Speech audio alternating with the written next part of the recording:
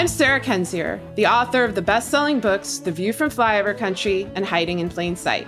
I'm Andrea Chalupa, a journalist and filmmaker, and the writer and producer of the journalistic thriller Mr. Jones about Stalin's genocide famine in Ukraine. And this is Gaslit Nation, a podcast covering corruption in the United States and rising autocracy around the world. And that autocracy is on display this week with Joe Biden on his world tour and his summit with Putin, which we believe we will be covering in a special episode later this week. So Joe Biden has proclaimed to our allies that, quote, America is back. But what does America is back even mean? Back from being an overt mafia state run by a sociopathic career criminal Kremlin asset? Sure. Removed from the conditions that allowed a sociopathic career criminal Kremlin asset to become president in the first place? Not so much. In case you haven't been paying attention to Trump crime cult accomplice Merrick Garland, the mafia state is still in place and thriving, and we'll get more into that later. But first, some basic questions about America's position on the world stage. If I were one of our allies, I would not trust the US for shit. Would I be relieved that Trump was out? Of course. But would I believe that the US took the threat of Trump seriously? Or that it takes the threat of autocracy seriously and the threat of transnational organized crime seriously? No, not based on the Biden administration's actions so far. The refusal to enforce accountability for Trump administration crimes is not just a domestic crisis, but a foreign relations crisis. It is a crisis of trust. Think about this from the perspective of a foreign country looking to work with the United States. What message does it send when a government won't investigate an attack on its own capital by seditionists who are now again announcing their plans for a sequel unimpeded? What message does it send when the former president was a known mafia associate who pardoned the criminals who aided him, and those criminals who are deeply immersed in international affairs as well as US affairs are now roaming free? Who would trust that country? Jake Sullivan, one of Biden's key foreign policy advisors, was asked how Biden would heal the scars of the Trump era. And he had this to say, and I'm quoting him now. I think our view going into this trip is that actions speak louder than words, and that showing that the United States is capable of turning the corner in the pandemic, showing that the United States is capable of making the dramatic investments that will pull us up and out of this economic recovery and help power global growth, showing the world that we are ultimately capable of making the investments in R&D and infrastructure, innovation and workforce. Ultimately, setting that foundation for this country will be the most effective way to show the rest of the world that the US has the power and purpose to be able to deliver as the world's leading democracy. So that's what he's going to try to demonstrate. And he, as I said at the outset, feels he goes into this from a position of strength because of the record he's built up over the course of the first 4 months. So that's the end of that quote. However, refusing to enforce accountability is not strength. It is dangerous denial that hurts not only Americans, but anyone who deals with the US. Yes, it's true that actions speak louder than words. And when it comes to elite criminal impunity and compromised institutions, there has been little action. Do not forget that from 2017 to 2021, Trump and his lackeys treated NATO like a protection racket. They threatened some foreign officials with violence and blackmailed others. They backed the enemies of our allies and the allies of our enemies. They threatened our own democratic stability in the United States in the most blatant of ways, and nearly everyone involved in these crimes has walked free, with the Biden administration showing not even an intent to stop them.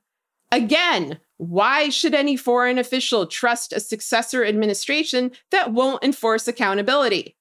As we've said many times, the Trump administration was a transnational crime syndicate masquerading as a government. A bunch of its lackeys are still in office, as we see most obviously in the DOJ. Others are roaming free with state secrets that can be used to hurt US allies. If I were a foreign leader, I'd ask Biden about that ongoing national security threat. Andrea, what are your thoughts?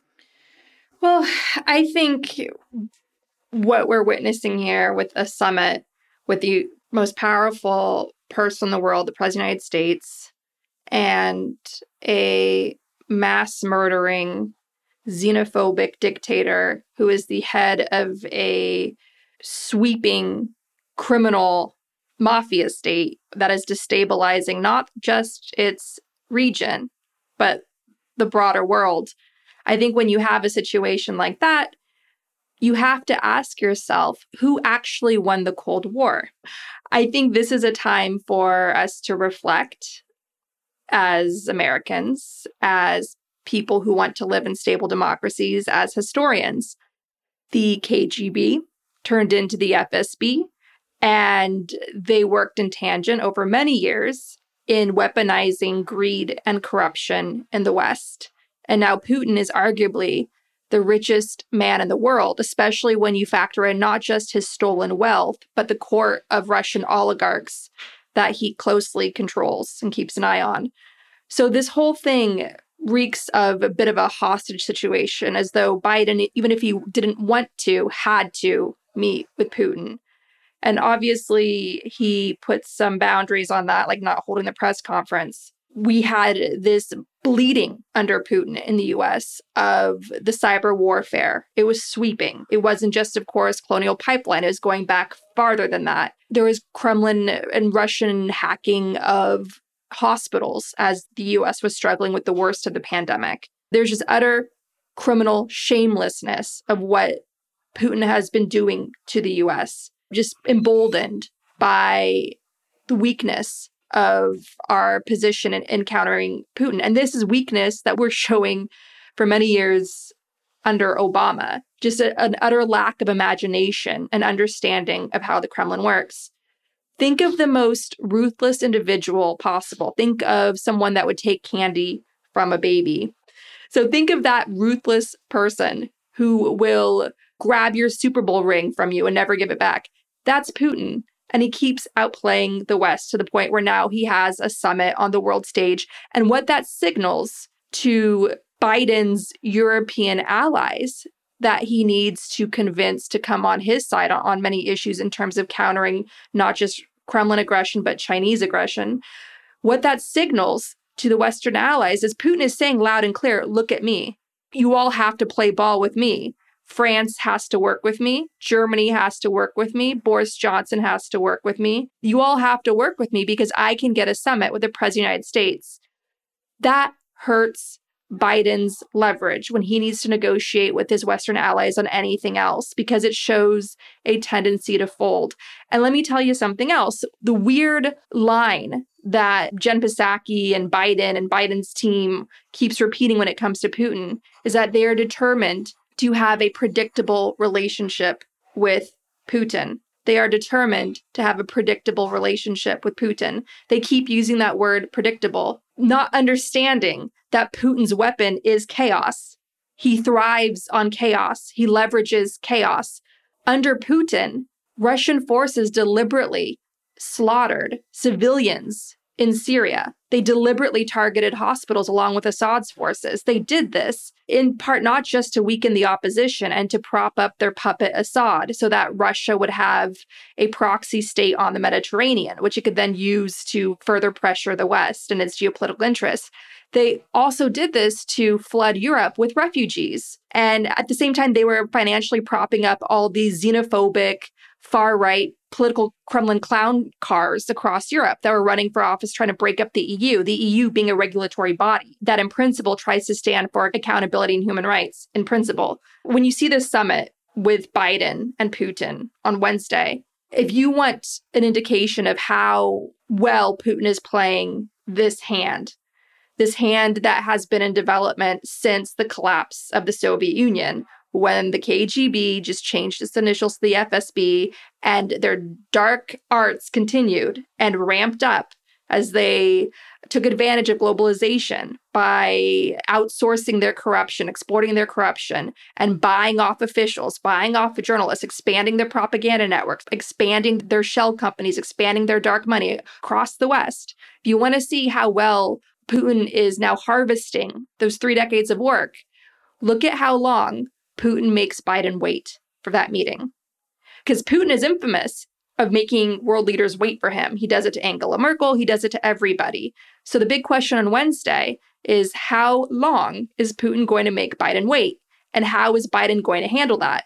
If Biden's team is as wishful thinking or as paid off or a combination of those factors, if they're that far gone, you have to watch for signs of how naive or how paid off are they when it comes to dealing with the Kremlin. You can see signs of that based on how they deal with that power move of how Putin's going to make Biden wait for him. So I'm going to be looking out for that. The whole thing is a sham. Alexei Navalny is rotting in prison. Alexei Navalny I had the courage to go back to Russia to show Russians, don't be afraid. His message directly to the Russian people was, do not be afraid. Now they're trying to kill him slowly in prison, like so many other political prisoners have died under Putin. There's been a ramp up of Soviet-style repression against the opposition. Alexei Navalny's party and supporters are now banned from running for office. You're left with just controlled opposition in Russia. The terror is heightened right now. This is not a man that is deserving of sharing the global stage with the President of the United States. This is not a man deserving of holding court on MSNBC in an interview with Keir Simmons. Keir Simmons is the same Barbie doll on-air reporter who got trolled publicly by Putin. In 2019, Keir Simmons was on a stage with Putin and asked him, Robert Mueller said, you're attacking the 2020 election, are you? What a dumb question, first of all. And Putin, of course, took that layup and sunk a basket and said, let me tell you a secret, you little mosquito, lean in close. Like Putin trolled him and said, yes, I am, but don't tell anyone. Shh. And the whole audience laughed at Keir Simmons. Putin must have masturbated to that video for many nights to come. So who got the big interview with Putin this week? Keir Simmons, that same gimp on a leash. Putin trotted him out for his MSNBC interview. So let me just tell you something. What Keir Simmons and MSNBC did was morally criminal by giving Putin that platform. Putin has arguably one of the largest television machines in the world. All of Russian state TV is Putin TV. He's strangled all of the independents out of television in Russia. There used to be an SNL, Saturday Night Live style show that used to make fun of Putin. That's now gone. That was in the early days. He made sure to get rid of that. And now it's all Putin TV all the time. And he's brainwashing Russians into Putinism and into seeing enemies within and enemies without. And that's how he maintains his control. And not only that, he does these hour-long press conferences where he's thrown all these softball questions, where he can never bring himself to say the name of Alexei Navalny as though it's like a curse. And if he says it, his Botox will suddenly be undone. And Putin has a global platform. He doesn't need MSNBC in addition to that. And all MSNBC did was bend over and allow Putin to flank his power as a mass murdering autocrat. So well done, MSNBC. Well done, naive and or corrupt Biden officials who gave your boss the stupidest advice of humiliating the United States by sharing a stage with mass murderer Putin. This is an embarrassing moment for the US. It's an embarrassing moment for the Western Alliance and everyone who contributed to both MSNBC interview and the Biden-Putin summit should be ashamed. And you should be forced to look at the photos of the Syrians who were bombed, of the Ukrainians who were bombed, of the Venezuelans who are starving right now by their dictator that's propped up by Putin and so forth. All of those victims, the countless victims, the lives that Putin has destroyed, that's blood that's also in your hands now for legitimizing a mass murdering dictator. Well done. Yeah. As to the motivation here, part of me, I don't care whether it's naivete or malice in some instances because the end result is the same. And the end result is deeply dangerous for the United States and for all of the countries you just mentioned and for anybody in the Kremlin line of fire. And as we've noted on the show many times, the Kremlin is intertwined with transnational organized crime from around the world, with white supremacist movements from around the world, with corrupt plutocrats and oligarchs from around the world. So this is truly an international crisis. And the Biden administration has a tough challenge and instead is preemptively folding in certain respects. As we've obviously know, it's a vast improvement than having an actual Kremlin asset supplicating himself publicly on a stage to Putin. And there have been some improvements in the directions that they went where, Biden is not doing a joint press conference. But, the summit should not be happening at all. And I don't have great confidence just for all the reasons you listed in the manner that's being carried out. And there was a thread yesterday that I thought was pretty interesting in terms of how things were worded from Mikhail Khodorkovsky, who is basically an oligarch in exile, extremely wealthy Russian businessman who got in a variety of entanglements with Putin, with the Kremlin over multiple decades, and now I think is living in Switzerland. So anyway, he did a English language thread. It's worth reading the whole thing. We'll link to it in the show notes. The first two tweets from it I thought were interesting because of the phrasing used, where he says, "It is clear that the upcoming Biden-Putin summit in Geneva is a meeting between the leader of the free world and a murderous gangster with a nuclear button. Western politicians will always claim, quote, 'we don't negotiate with terrorists,' but the reality is, of course, more nuanced, and in many cases, the devil is in the details. If a terrorist held millions hostage with a nuclear weapon, I'd be the last person to impede negotiations in this unfortunately similar scenario." I thought that was interesting. I don't think he's saying that Putin or the Kremlin are actually threatening nuclear war. I think this is a metaphorical statement, but I think that he may be implying that the extent of the cyber attacks that have been taking place steadily over a decade, and that obviously accelerated under Trump because Trump left the door open for those attacks to occur, may be effectively holding the West hostage. And I was wondering what you thought about that. I think without question, the Russian criminality under Putin is certainly holding the West hostage. I think it's not just the cyber warfare, because the big advantage that Russia has under Putin that the West doesn't seem to grasp or know how to counter at all is that Putin is willing to go there. It's the brazenness. It's, sending his spies to go kill people on British soil, then running propaganda pieces that are so ridiculous and covering up their crimes, saying, yeah, our spies were just at this cathedral just for tourism. Those dead bodies had nothing to do with us and our chemical agents. And note the tourist excuse is the exact same tourist excuse that they're now dragging out for the Capitol attacks. These blatant acts of terrorism, they're like, oh, we're just tourists. And it's funny to them.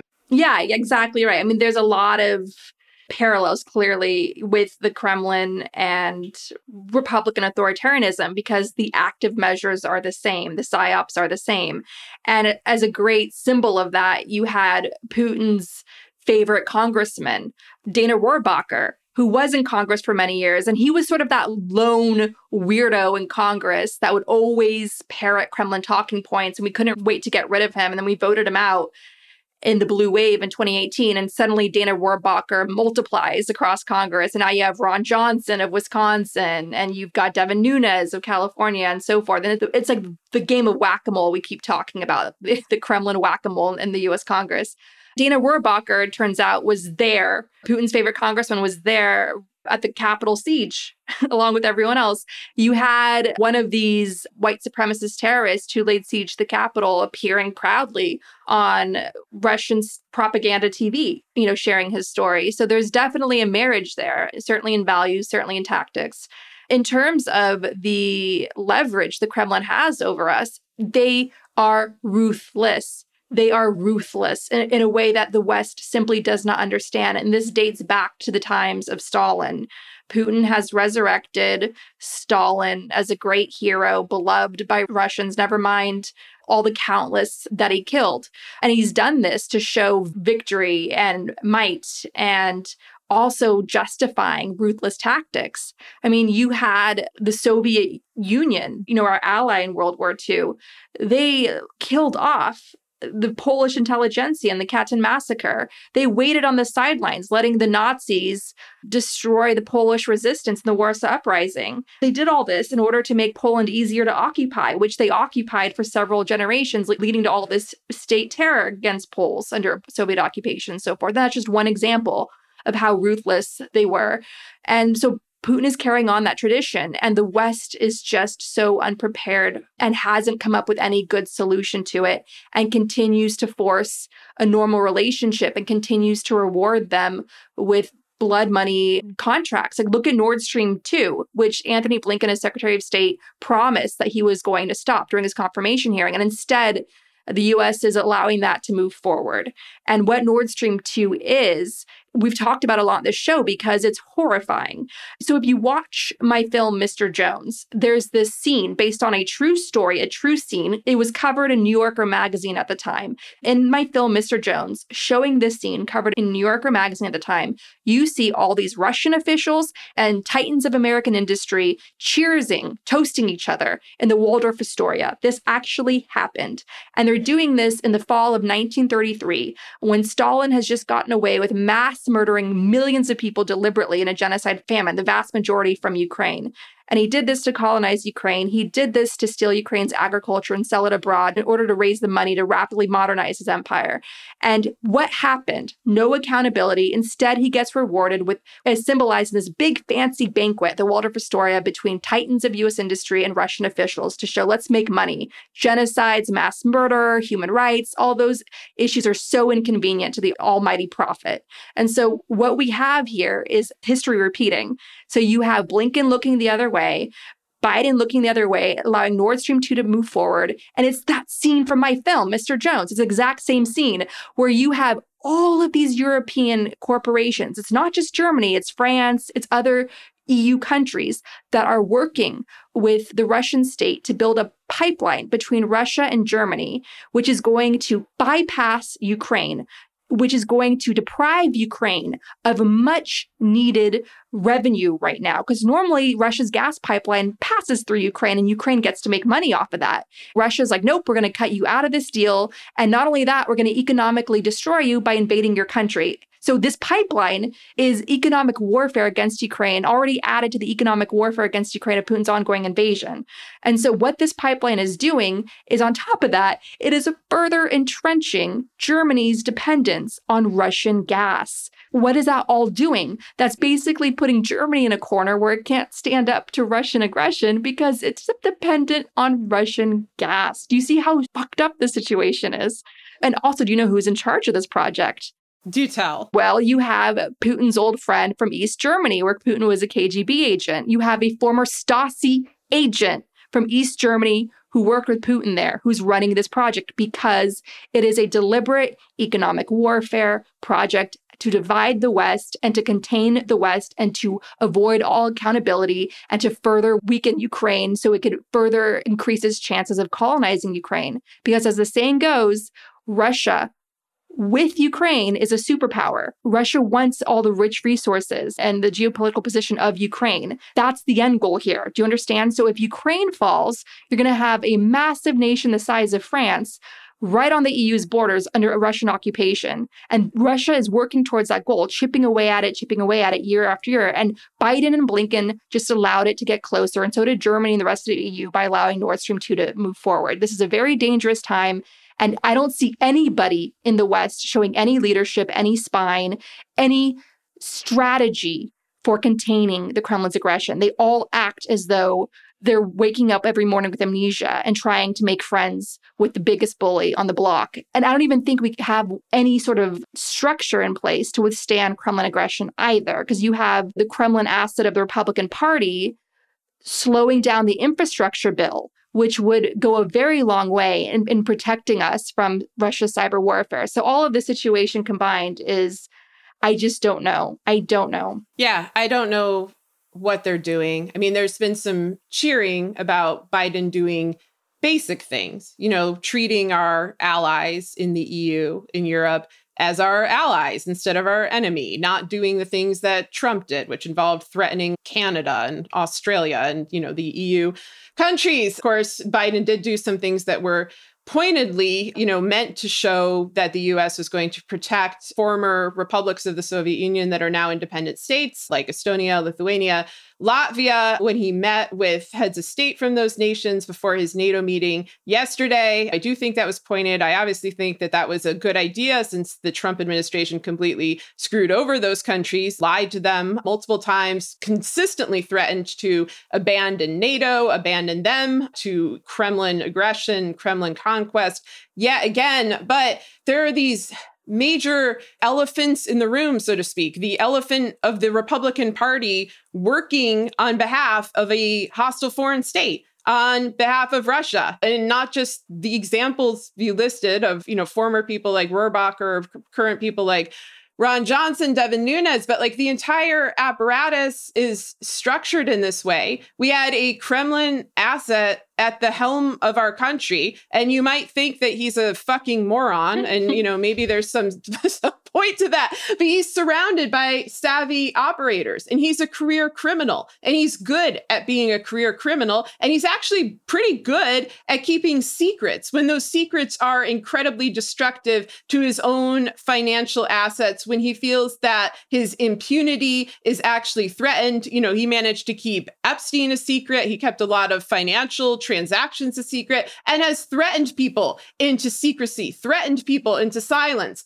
And we'll get into that later. But I really wonder, beyond just the seeming inability of this administration to understand the terms of leverage when you deal with the Kremlin, that when you're saying we want a stable relationship and the other party is constantly privileging chaos over that you're going to be automatically on the losing end there. There are things like the cyber attack situation, the attacks on our critical infrastructure that have had me worried since 2014 when Russia attacked the DoD, the State Department, the White House, the DNC, the RNC, private companies. Then, of course, this accelerated throughout the Trump administration. It accelerated greatly in 2020 in the worst cyber attack on the United States by a foreign country in U.S. history. That is still ongoing. We still don't fully know the damage. And so then you see stuff come out like this article, or many articles about this, where I'm quoting one from UPI.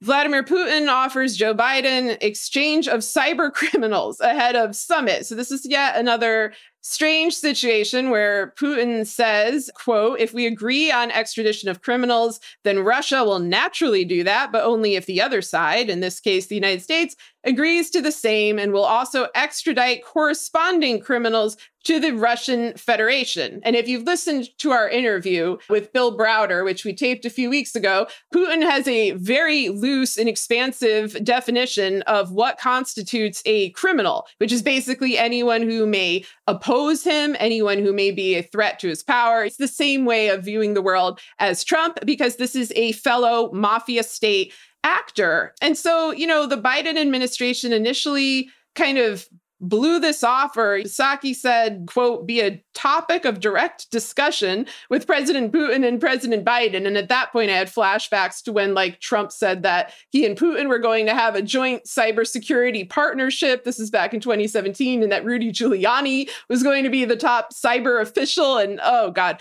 But then, they did backtrack. The advisor I mentioned before, Jake Sullivan, clarified and said Biden is not saying he's going to be exchanging cyber criminals with Russia. There's no cyber criminals who have committed crimes in Russia that he's looking at and thinking, I'm going to exchange them. I mean, it's just all of this. I mean, I don't know.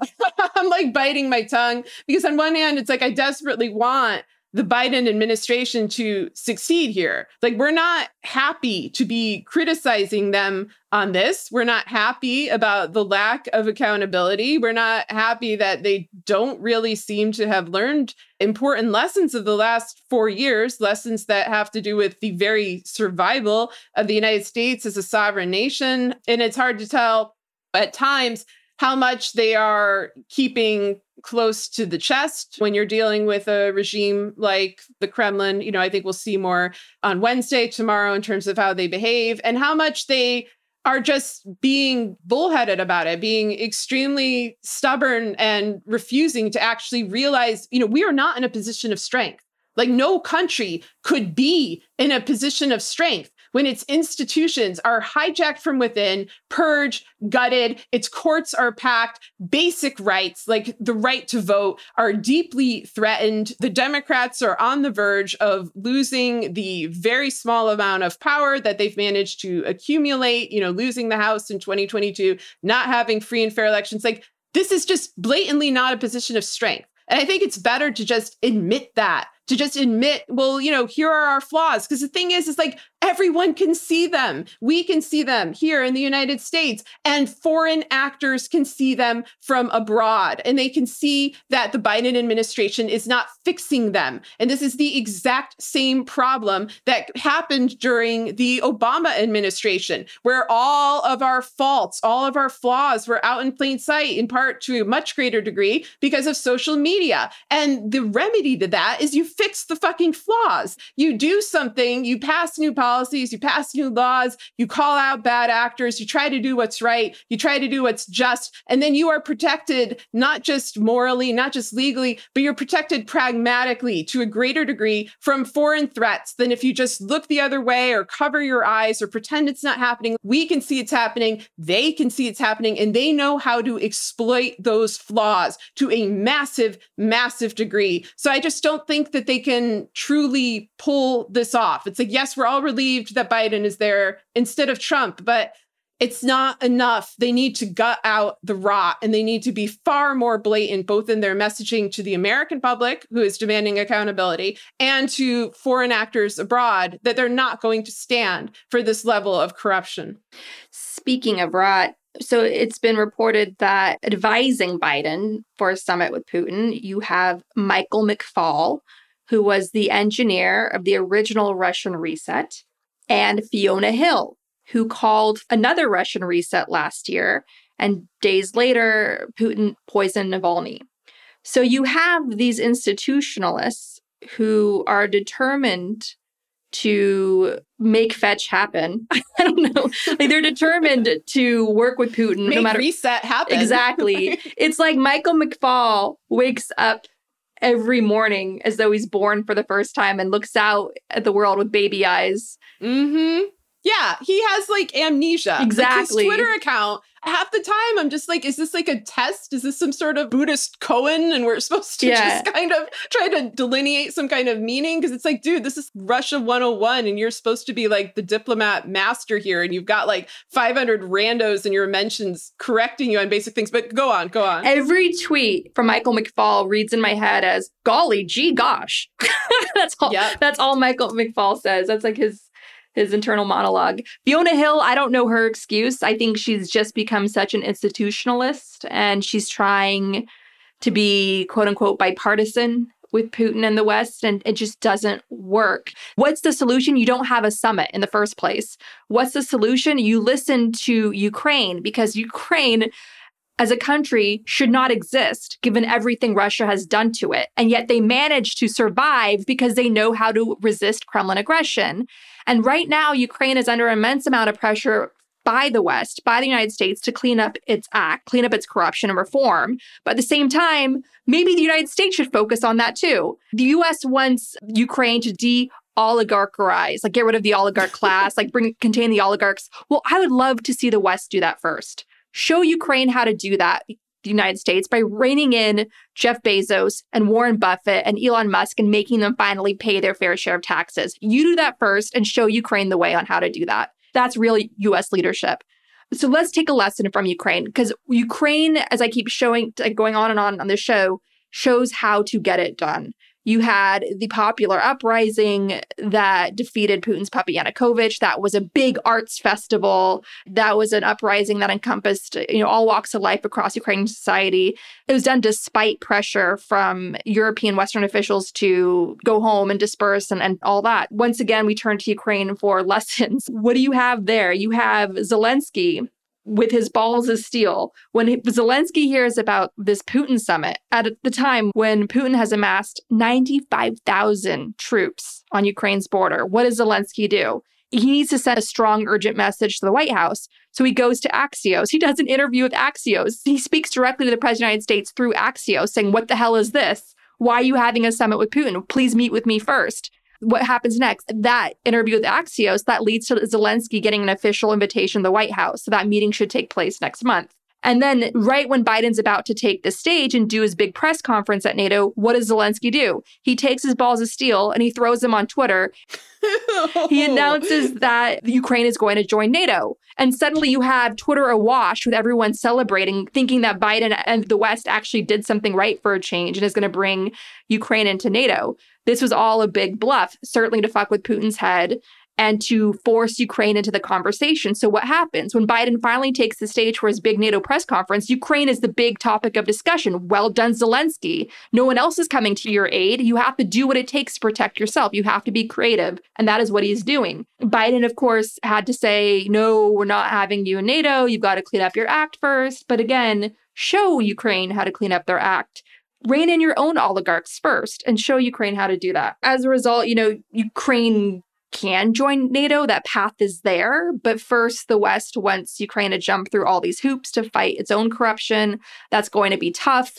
But again, the big headline of this week's episode is, if the West really wants Ukraine to get serious about corruption, the West needs to get serious about its own corruption, because it's the same fucking corruption. It's the Kremlin golden handcuffs. It's the Kremlin dark money. It's the offshore bank accounts. It's all these loopholes. It's all the fancy accounting firms. It's all the legal warfare and the fancy law firms. Clean up your own damn corruption and stop putting all these unrealistic expectations and pressures on Ukraine. I'm someone that has spoken adamantly about corruption in Ukraine. I have told off Ukrainian officials to their face about the corruption in that country. And I'm telling you, West, you are failing. You're not living up to your own standards. And as a result, you are being played and you're losing your sovereignty and you're putting the lives of countless people at risk, including dissidents. You just had a young man, a young independent journalist, hijacked off a plane as it was traveling between two EU nations. And now he is being forced, he's being paraded across Kremlin propaganda TV inside Belarus, praising the great dictator and being forced to confess to things he didn't commit. That's a violation of the Geneva Convention. So because of the Western utter lack of strategy against this aggression, all of us could be Jamal Khashoggi. All of us can be Roman Protasevich, the independent journalist in Belarus who was kidnapped by Putin's puppet in Belarus. He hijacked off that plane. All of us are those dissidents right now when you have such an shameful, embarrassing, self-defeating foreign policy as we're seeing coming out of Blinken right now and Biden and their team and their Chamberlain advisors. It's just utter appeasement to Putin and his mafia state. So let's move on now to Blinken, because we've got some things to say about him specifically. Welcome to the Anthony Blinken special. Go for it. So, you know how on Wall Street, you know how Wall Street works? People put in their time on Wall Street, or they go, then they go to the SEC, which is supposed to be the regulatory body of Wall Street. And it just becomes a revolving door of corruption. You work in the SEC, then you get a fancy job in Wall Street. So nobody's really watching. Basically, the foxes are guarding the hen house. That's how the SEC works. That's how Wall Street works. And now, as a result, you have Wall Street being a gambling den. And all the gambling pit bosses that allowed the big financial crash of 2008 to happen, they're all back at it again, and we're vulnerable to another crash, right? That's because we have a weak SEC. So you have the same thing going on with the DOJ. Why do you think Trump was allowed to come into power in the first place? Why do you think you've had all these slaps on the wrists? And why do you think corruption is flourishing right now in America? Because you had these DOJ lawyers that's put in time at the DOJ, and then they rake in all this money working at like a handful of powerhouse law firms. It's a revolving door of corruption. Key examples of this is you had, and the FBI works the same way, you had two FBI directors, William Sessions and Louis Freeh, go from being directors of the FBI to serving as lawyers to the Russian mafia. So again, a revolving door of corruption. So Anthony Blinken has entered his own revolving door of corruption after serving in the Obama White House, where he should have had a come to Jesus moment where from that time under Obama, he should have woken up to, wow, global corruption really made us vulnerable to Putin's attack in 2016. And how do we make sure that never happens again? Instead, Blinken spent his years after Obama's White House and under Trump raking in a bunch of money, setting up his own lobbying firm and serving a lot of massively powerful, giant corporate clients who are currently causing a lot of destruction on the planet.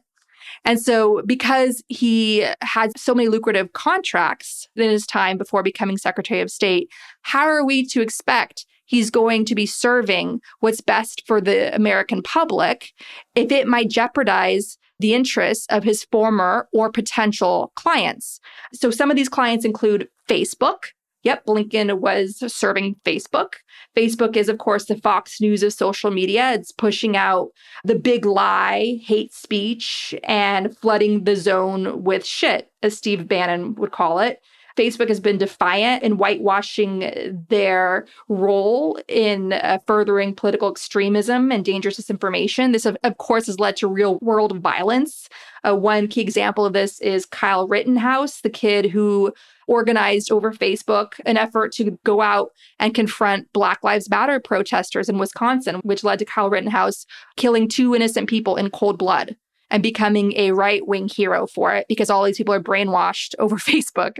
Then you have Blackstone, another Blinken client. According to The Intercept, a top financier of Trump and McConnell is a driving force behind Amazon deforestation. Steve Schwartzman is the CEO of the Blackstone Group, which partially owns a Brazilian firm that is helping transform the Amazon from jungle to farmland. All right, so Biden wants to make fighting climate change central to his foreign policy. He's talking about this during his Europe tour. He has the former Secretary of State, John Kerry, in a role solely dedicated to the U.S. global effort for fighting climate change. But yet his current Secretary of State worked for Blackstone Group, which is strangling the lungs of the planet by raking in money over deforestation in the Amazon. So how does that work, Antony Blinken? Then you have Boeing. Boeing was another client. Boeing has, of course, a long history of corruption and utter lack of transparency. Boeing has had to pay millions in fines for overcharging the U.S. government in their contracts. The most recent scandal, of course, was gambling with public safety in order to protect its profits, which led to 2 deadly plane crashes by its 737 MAX jets.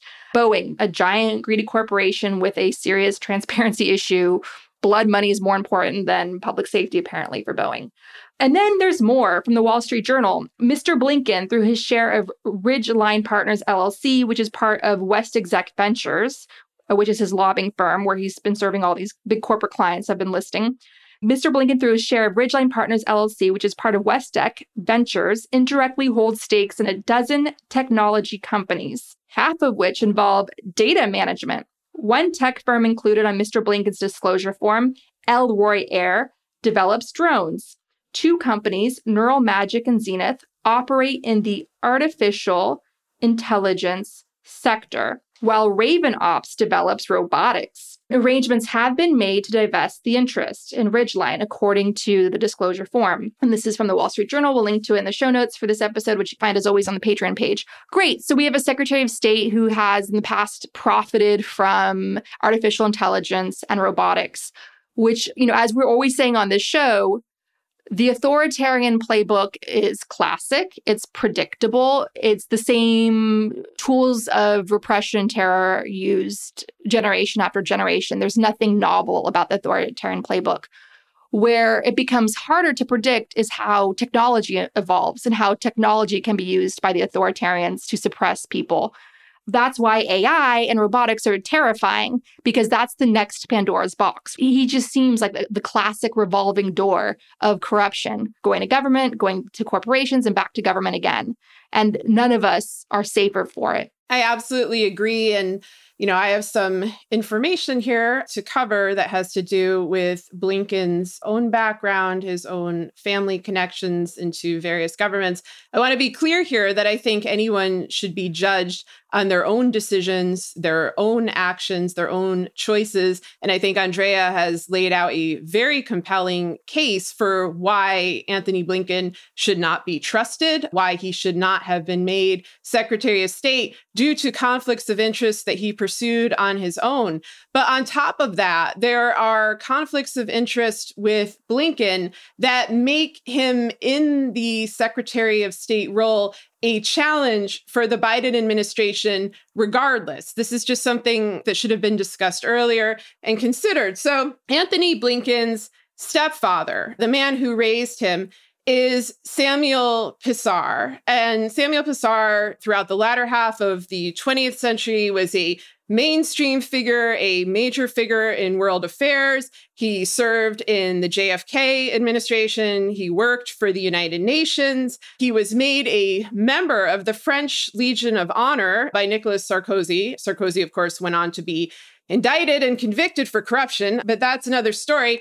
The thing that is disturbing about Samuel Pisar is that he was also the lawyer and very close friend of Robert Maxwell, who we have discussed on this show many times. So Robert Maxwell is a key figure in what we've been calling the transnational crime syndicate masquerading as a government, or at least he was until he died mysteriously on a yacht or off a yacht in November of 1991. Give you the short version. Maxwell was a Mossad agent / UK publishing tycoon who was working on the side for the Russian mafia, specifically for Semyon Mogilevich, the head of the Russian mafia, who Robert Mueller had vowed to hunt down at all costs. He did not do that.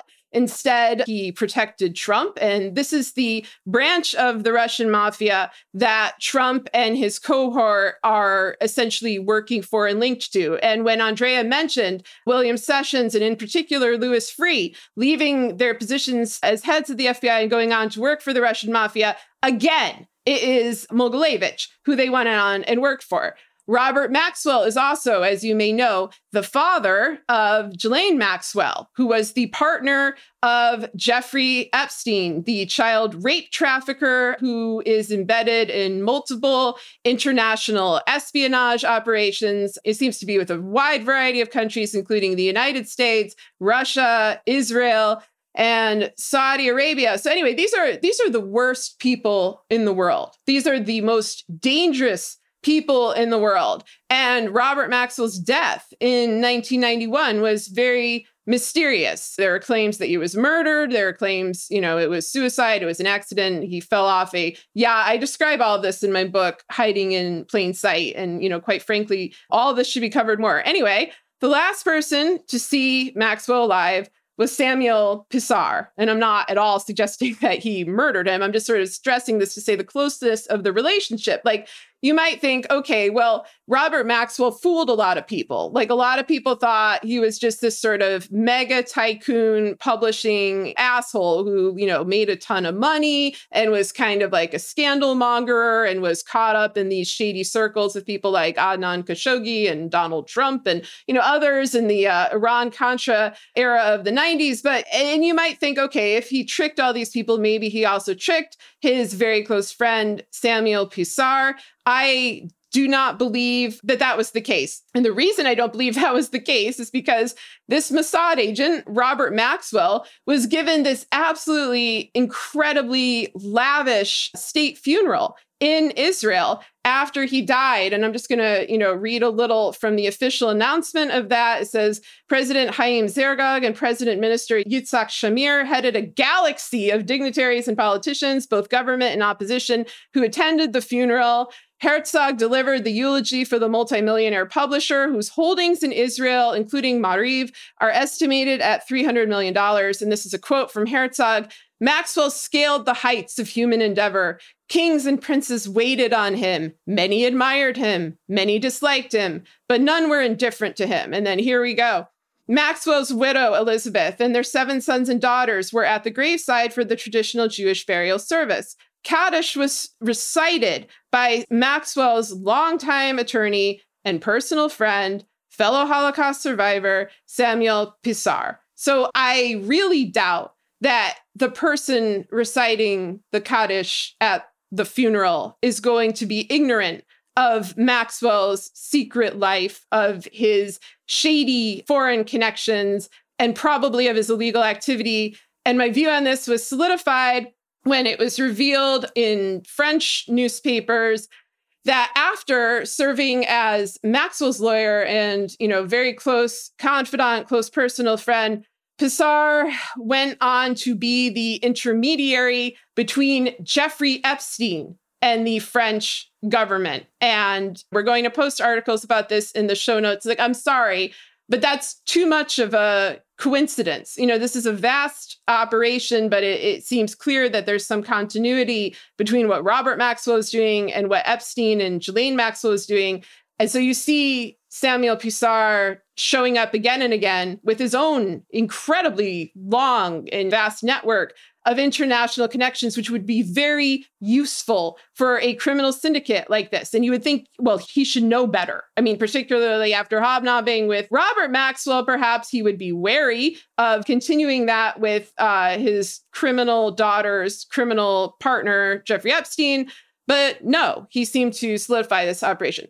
There is no indication that Antony Blinken himself is involved in any of this, and I have looked and I have not found anything. He has not commented on it in any way, except to say, his stepfather was an enormous inspiration to him and influence on him. He didn't say it was, because of all this shit. I think it's because of his role as a statesman, and maybe because I think a lot of this just isn't known to the general public. I do think it's known to Antony Blinken, but regardless of what he thinks, the fact is all of this makes Blinken very vulnerable to compromise, because when your stepfather is linked to this many international criminal conspiracies, all of those evil operators, all of those mafiosos and governments likely have, or not even likely, they have information on his own family. And it's likely that the continuing Epstein operation has information on him too. And so that makes him more vulnerable, potentially in a position to be threatened himself.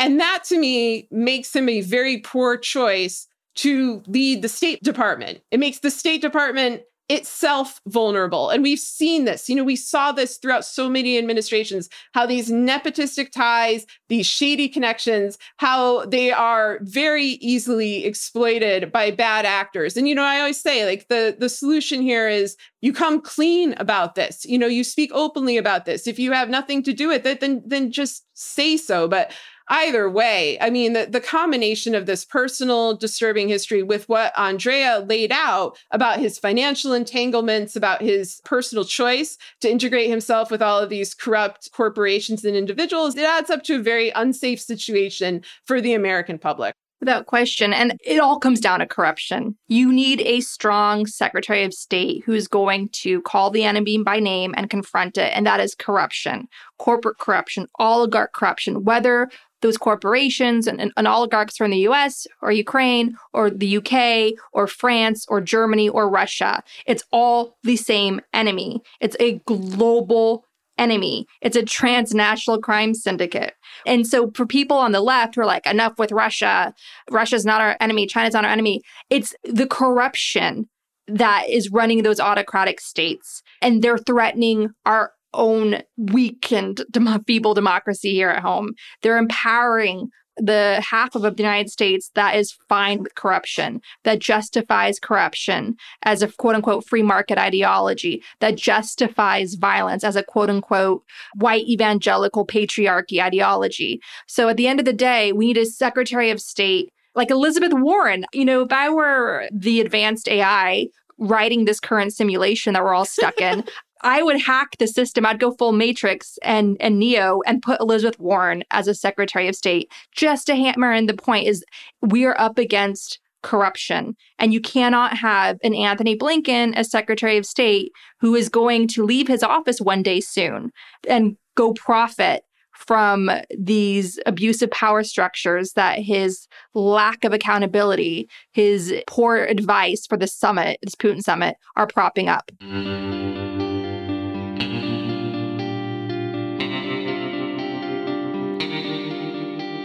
Our discussion continues, and you can get access to that by signing up on our Patreon at the Truth Teller level or higher.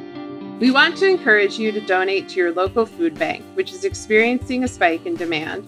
We also encourage you to donate to GLAAD, an organization on the front lines of fighting for the rights of LGBTQ people at a time when they, especially trans people, are under attack by repressive and harmful Republican legal warfare.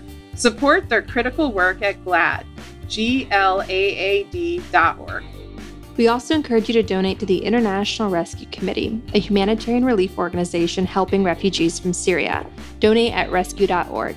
And if you want to help critically endangered orangutans already under pressure from the palm oil industry, donate to the Orangutan Project at theorangutanproject.org. Gaslit Nation is produced by Sarah Kenzier and Andrea Chalupa. If you like what we do, leave us a review on iTunes. It helps us reach more listeners. And check out our Patreon. It keeps us going. And you can also subscribe to us on YouTube. Our production managers are Nicholas Torres and Carlin Daigle.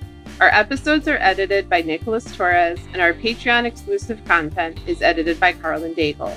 Original music in Gaslit Nation is produced by David Whitehead, Martin Vissenberg, Nick Farr, Damian Arriaga, and Carlin Daigle. Our logo design was donated to us by Hamish Smith of the New York-based firm Order. Thank you so much, Hamish. Gaslit Nation would like to thank our supporters at the producer level on Patreon and higher: Sean Rubin, Todd S. Perlstein, Pat, Kenny Main, John Schoenthaler, Frank Jacquette, Ellen McGirt, Joel Farron, Larry Gasson, Erica Moore, Karen A. Deal, Nico Phillips, Brian E. Castor, Lex Reed, Andrea Scalzo, Malicia Howland, Karen Heisler, Jordan Sanders, Ann Bertino, Rachel Winder, T.R. Dunstan, Kim, John Millett, David East, Shannon Nacy, Ida, Chris Fellow, Dodie Pop, Kristen Bredemus, Ben Wheaton, Joseph Mara Jr., Rich Holcomb, Thomas Scheibe, Kelsey Malsom, Julie Matthews, Meganopolis, Mark, Matthew Womack, Sean Berg, Kristen Custer,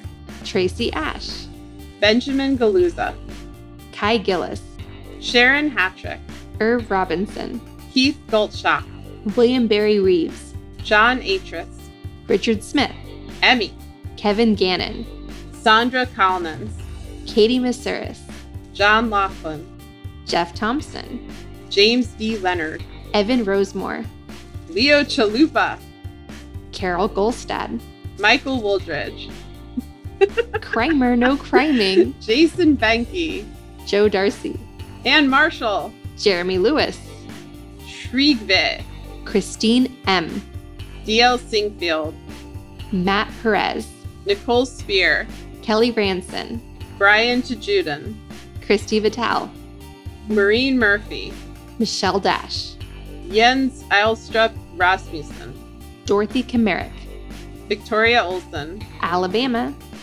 ZW, Lisa LaFlame, Jason Bainbridge, Catherine Anderson Karina, Sarah Gray, Mike Tripico, Diana Gallagher, John Ripley, Ethan Mann, Jennifer Slavic, Yay Itzma, David Porter, Kate Cotton, Kim Mellon, Leah Campbell, Lynn Schneider, Jared Lombardo, Karen Humphreys, Giles Boquet, Ann Marshall, Irina Guardia, Eric Kaplan, Sonia Bogdanovich, and Tanya Chalupa.